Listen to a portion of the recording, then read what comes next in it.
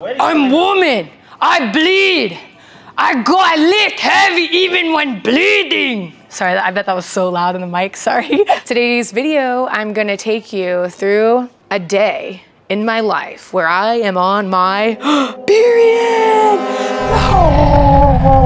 No. Just started, haven't been tracking my cycle, so it was a little bit of a surprise. I thought it would be a great opportunity because it was unexpected that I was going to be training on the rag today. So let's talk about what we do.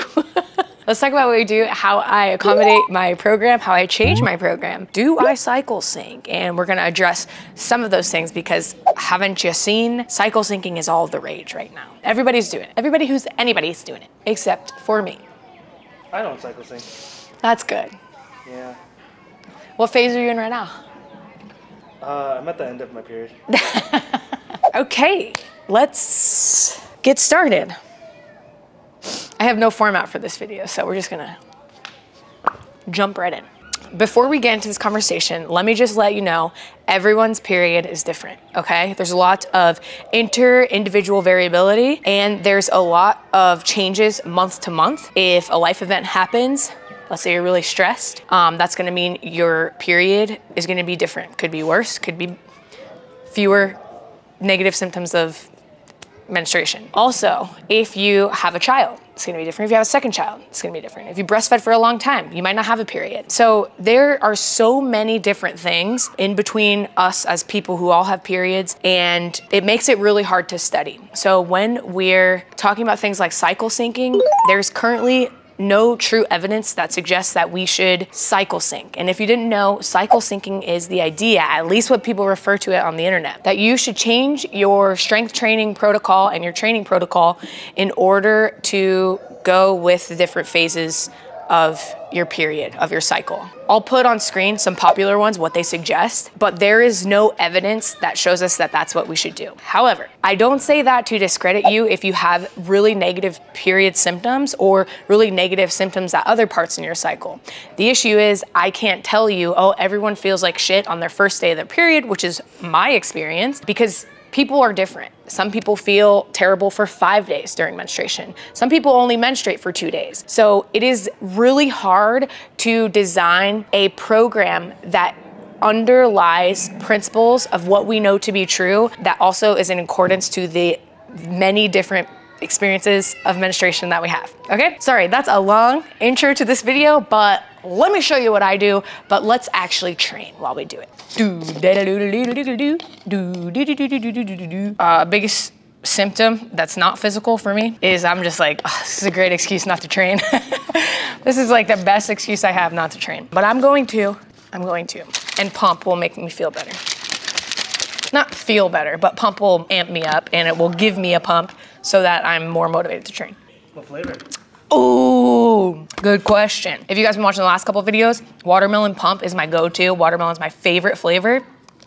Just kidding, I love it, but strawberry kiwi knocks watermelon out as the top flavor. Strawberry kiwi is the new top flavor for me. Also, Grit agrees and Ryan agrees. The girls on the other side, I don't know what they're smoking because they did not say strawberry kiwi is their favorite. Different strokes for different folks, but 3 out of the 5 agree. Strawberry kiwi is the best flavor so far. Okay, let's do a warm up. Okay, while I'm warming up, let me just briefly explain what people mean when they say cycle syncing for the most part, at least from what I've seen. So the idea is that throughout the month of training, you have periods of lower intensity, and then you have periods of high intensity as you get closer and closer to ovulation. So first day of your period in the cycle, you've got first day of your period over here, and then you've got first day of ovulation over here, and then there's a circle. That's the cycle. Okay, so what they're saying is that you're strongest towards ovulation and then you're weakest towards menstruation. So what they do is experiment or manipulate intensity. So you're doing intense workouts, heavy lifts over here by ovulation, and then things are really light. We're doing some yoga, we're doing stretching and recovery work over here. Now, I'm a fan of macrocycle training, which if you were able to, you could set up a deload so that the deload would line up to where you feel weakest. The issue is not everybody feels strongest or weakest during that time. So that's the basic overview of what cycle syncing is. Okay, I'll warm up. My symptoms of menstruation: back cramps, fatigue. I ran this morning and I was like, why do I feel like shit today? It was a tough run. I can notice a difference. Those are my symptoms. I feel like my resting heart rate too, or at least when I'm running and I have a heart rate monitor on, I notice that it takes more effort to keep my heart rate in the range that I want it to be in when I'm running. Today I'm gonna do our feet up close grip bench press, and our overhead press is our main movement of the day. I typically on this day of the week would do a lower body session, but since, as we have discovered, it's the first day of my cycle, I'm just gonna switch things around, knowing that I can be flexible with the days of the week, knowing that I might feel a little bit better tomorrow. So I'll save squats when I feel better tomorrow. Okay, first exercise is a banded pullover. We've got a 2-second pause at the bottom here. Back in my bag and I gotta brag, I do this shit for real. When we was down and we had nothing, we had to share a meal. We put the shit in overdrive with no steering wheel. Shorty throw that thing back in a pair of heels. Yeah, she be riding on that thing like a Ferris wheel. Yeah, I love them dark skin, brown skin, caramel. You know I had to bring it to. That's good. Yeah, that exercise, sometimes you'll see some coning in my abdomen. Anything overhead, you'll see that more often. That's more specific for my mamas, my people who done given the birth. Next, we've got a seated cable row. There's only 6 reps each set, so I'm gonna try and go a little heavy. So this is just a warm-up set. To the hood, like she carrying civil when she keep on turning head, cause when she walk that thing jiggle, jiggle. And we going back to back on them like we Huey and we Riley. This that back in my back flow, we back again so highly. This that back in my back flow, we back to change the climate. This that back in my back flow, we bring the force like Tommy. Back in my, Boom! back in my back flow. Back in my, yeah. Menstruation mommy. Back in my, Menstruation muscle mommy. Just kidding, just kidding, just kidding. I'm feeling good on my lat pullovers. I'm gonna switch to a different attachment. You can actually do a lat pullover with many different attachments. I don't get too caught up in what attachment I'm using, especially if I'm at a gym and it's busy and I just need to go boom, boom, boom, boom, boom. I don't wanna mess about. So I really love this handle. This is like a wide Y strap. So same thing, you just have the same hip hinge for the lat pullover. Why did I put it so heavy? So you have the same hip hinge, make sure you've got a stable base with your feet, and then you're keeping the arms straight and using the lat to bring hands from up top over your head down to the thighs. So since this is so wide, I'll even be able to get a little bit more range of motion than I would if it were a straight bar. I'm back in my, I'm back in my bag, I'm back in my, this is my, back in my bag flow. Back again, yeah, we keep on stacking it, what's happening? Everything been Gucci, got me feeling like I'm dapper then. Life has been a movie, yeah, so shout out to the cameraman. Pull up to the scene, it's going down like an avalanche. Steady going up like a travel plan. Homer Simpson face, lucky. If you guys didn't know, cycle syncing is bullshit in my opinion. I don't think there are any principles that are proven or shown in evidence that means that we should cycle sync in the way that I described, okay? Now, you can always play with the intensity of your training. Hopefully your training is based in science already, which could mean a couple things. One, it's super specific. So based on the example that I gave you, and based on the example that we often hear about cycle syncing, it lacks a lot of the specificity that we need in order to get better at lifting, to get proficient and efficient at movements so that we can get stronger, get more jacked, okay? So cycle sync by all means if you want, but realize that it's usually in direct conflict with the basis of strength training science, and what we know to be true about strength training. And that includes research on men and women, okay? In this workout, I'm gonna give you guys a couple of ideas of things that I do when I'm on my period, when I'm not feeling my strongest, a day like today, and how I make adjustments so that I'm good to go, okay? The first thing I mentioned is that I'll swap around the days based on my worst feeling day, which would usually be the first day of my period. So today, instead of doing deadlifts or heavy squats, I'm doing a bench day. Lower intensity overall, less movement and pressure on my pelvic floor because Grid's here, so I don't want to embarrass him, all right? You know what I mean. Pelvic floor and in my uterus is shedding a layer, okay? So you feel me. Anyway, let's do some band pull-aparts. Bada, bada, bada, bada, bada. Next superset includes band pull aparts. So we start with an overhand grip and do 10 band pull aparts, and then we switch to a supinated grip and do 10 band pull aparts. Give the word if it's a cinch, Lord forgive me. Still having motion, dog, so why would I slow it? Make it rain on them, bust a band, then you throw it. We was steady having it, even at our lowest. High speed road runner, keep my motor going. Hey, hey, people feel away, but they don't show it. Gotta watch the people that's around you, that you grow it. They be coming around you with some plans to steal your moment. Soon as she be like, baby, where you going? Never slowing down, it's enough to go around. Yeah, you probably knew it's then, but really you don't know it's now. Okay.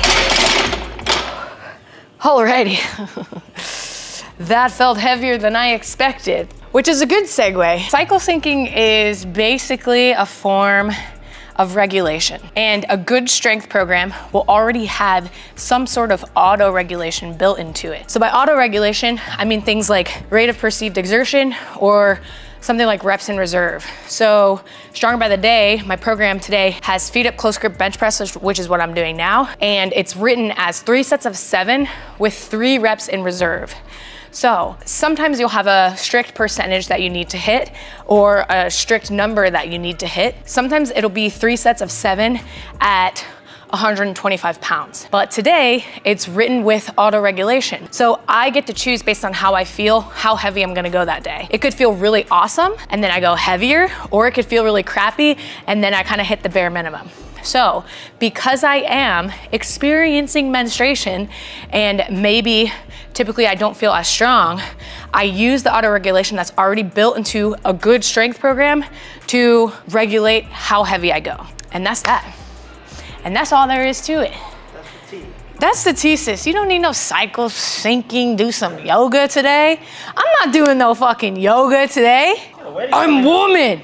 I bleed. I lift heavy even when bleeding. Sorry, I bet that was so loud in the mic, sorry. It was either chase a dream or go to jail, but none of us ain't going back to back on them like we here, we and we rally. Just that back in my back flow, we back again so highly. Just that back in my back flow, we back to change the climate. Just that back in my back flow, we bring the force like time.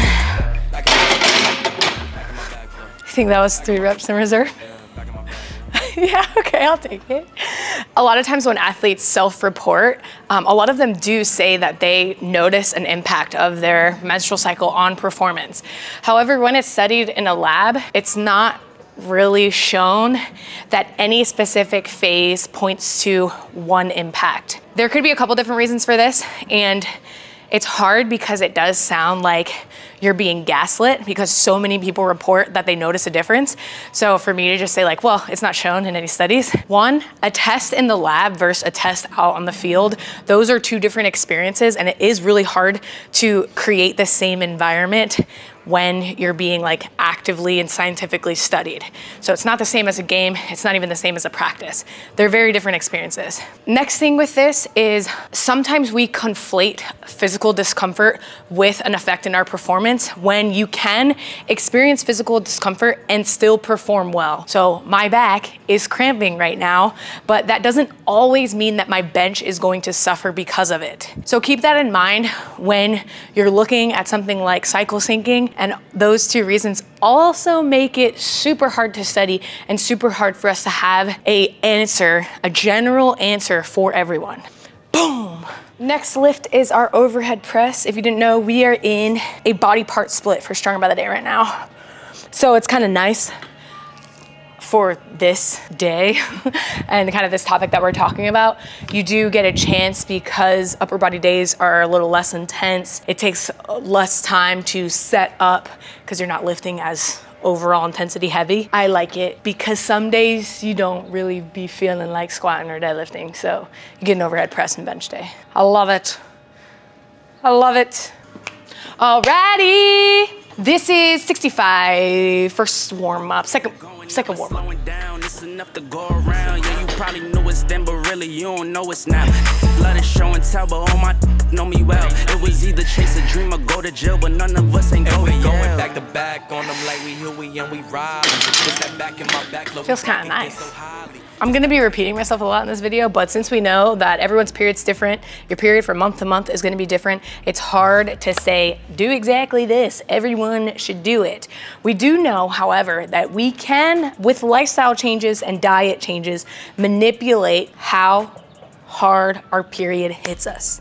Some people have very few period symptoms. Some people have massive, debilitating period symptoms. Some people have PMDD, which fucking sucks, okay? So since we're all different, we do know that what I'm gonna tell you, things that affect and may make your period symptoms be less dramatic, are things like a healthy diet, enough sleep, lower stress, Chasteberry.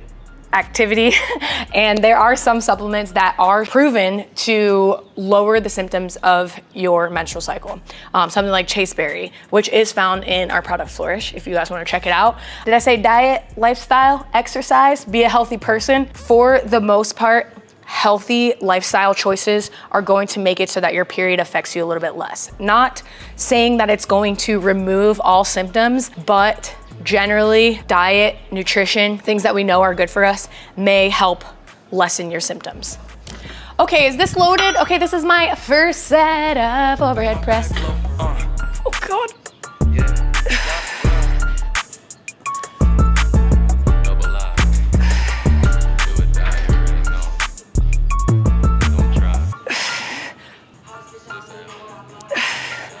We're doing another experiment in today's video. We're gonna see, am I weaker on my period? So another way that we use an autoregulation is with an AMRAP test. So for my overhead press today, I've been doing sets of 6, and I have 2 sets of 6 and then 1 set of 6+, meaning that my minimum to hit is 6, but let's see if I can go for as many reps as possible. The range that I'm in is 6 to 10. And if I were to hit 11 reps, then that would trigger in our app a training max increase. So this is kind of like a test to see, am I stronger today?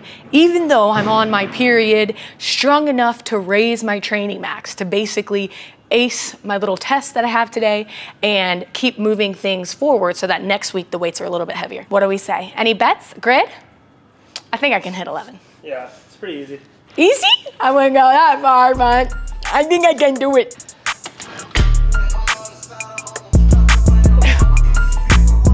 Up. Perfect. Come on. Come on. Nice.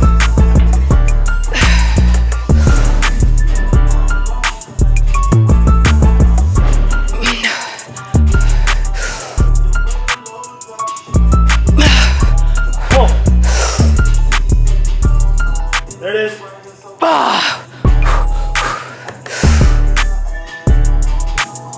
And throw! No.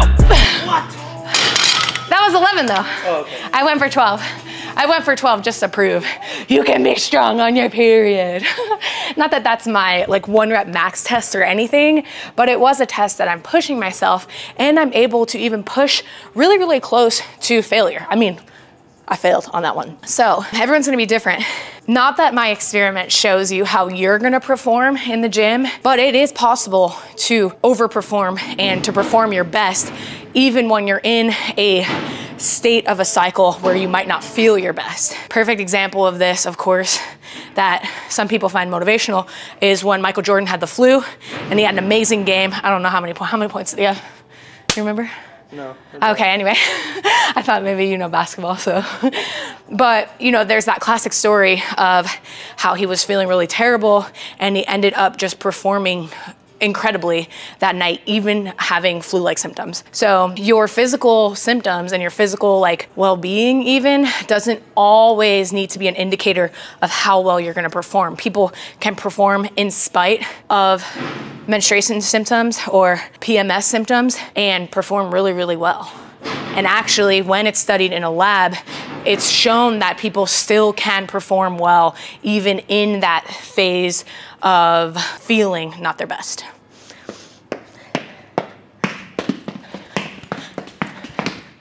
All right, Next, we have a 3-position tricep burnout. The exercises are a close grip push-up, overhead tricep extension, and then it's programmed as bench dips, but we're gonna go ahead and see if we can do regular dips. You do 8 reps each exercise, and that's 1 set. You got 4 sets. Alrighty, let's go. 4 sets? Who wrote this? Yeah, you probably know it's then, but really you don't know it's now. Let it show and tell, but all my know me well. It was either chase a dream or go to jail, but none of us ain't going back to back on them like we Huey and we Riley. This that back in my back flow, we back again so highly. This that back in my back flow, we back to change the climate. This that back in my back flow, we bring the force like Tommy. Back in my, oh God. Back in my back flow. Back in my, yeah, back in my bag, yeah. Oh God. Back in my bag. Back to the bench. I'm back in my, this my, back in my bag flow. Not for real. 32% of curls. So. Oh shit. Not a joke. 3-second negative. Our next exercise are cable curls with a 3-second negative. I like to use this sort of easy curl attachment over the straight bar.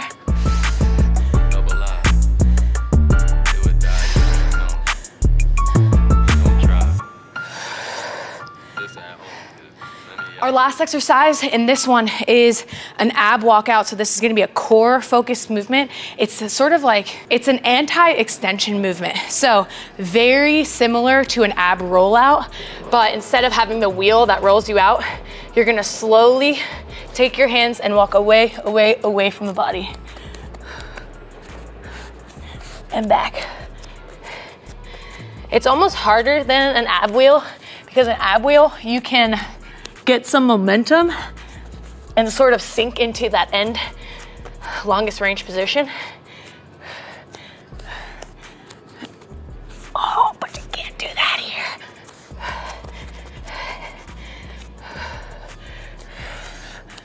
Oh God.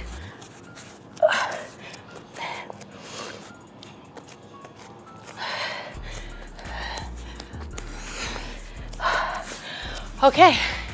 That's the last exercise for today's workout. Hopefully you guys enjoyed it. Hopefully you enjoyed my perspective on cycle syncing. Let me know what you guys think. Is it something that you've experimented with? Do you do things that I do in order to make things work without necessarily cycle syncing as it is referred to on social media a lot of the times?